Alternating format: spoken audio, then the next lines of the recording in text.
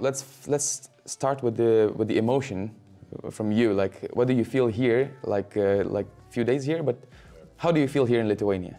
Feel good. I'm excited. I'm happy to be here, and I'm going to try to learn as much of the culture as I can. I know it's a basketball city, basketball, country a little bit. So I think that's pretty fun too.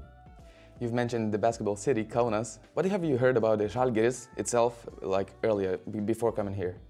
What I did learn was the fans are very into the game. So that's one of the reasons why I was really excited about making the decision to come here too.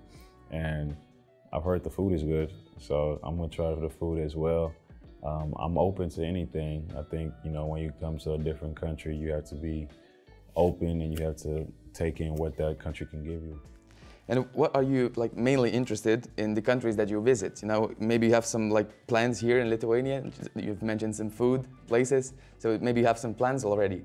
Yeah, like I said, food, trying out what you guys love to eat, and I think just meeting people, getting to know what the culture is like.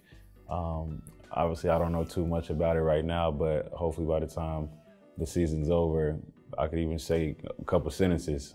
Yeah, let's go through through your early years in the basketball, and you moved to China when you were 18 years old, so it's kind of early ages, And what did that season in China give you personally for an experience being that young and foreign player, Yeah, it gave me a lot. I grew very fast. I had to mature very fast and learn about the professional life, the professional business.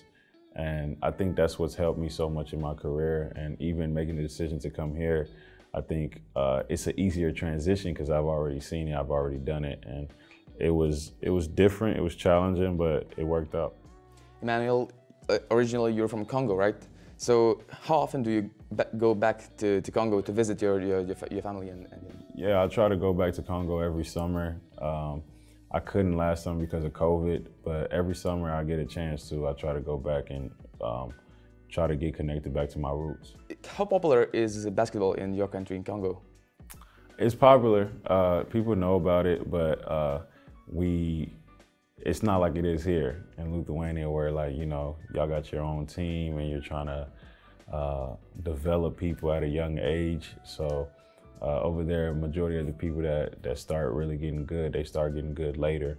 So that's kind of one of the things that I want to always do when I go back is try to implement camps and do stuff like y'all do here.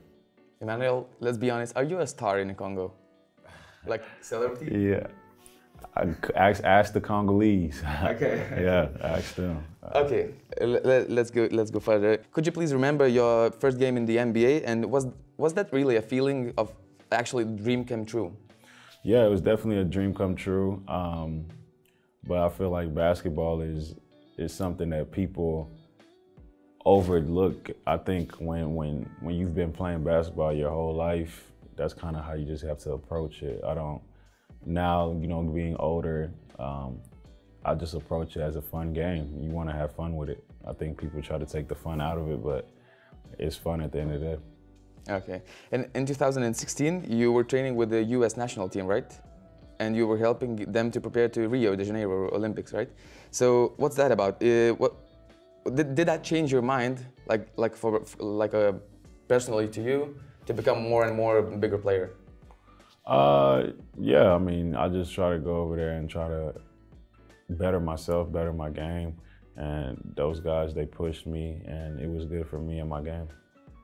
Yeah, and in the New York Knicks, later on, you were the leading top scorer. That's a fact, and it was the average points of 14.8, and it's a leading scores. So maybe that shows us and you as well that you can actually be a leader of a team.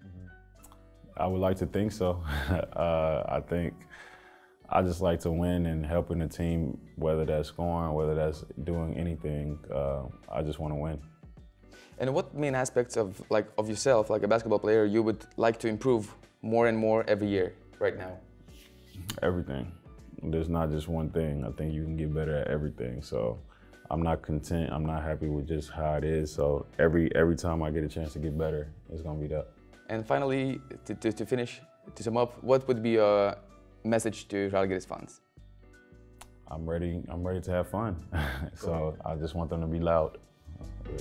Yeah, that's no problem, right? Thank you.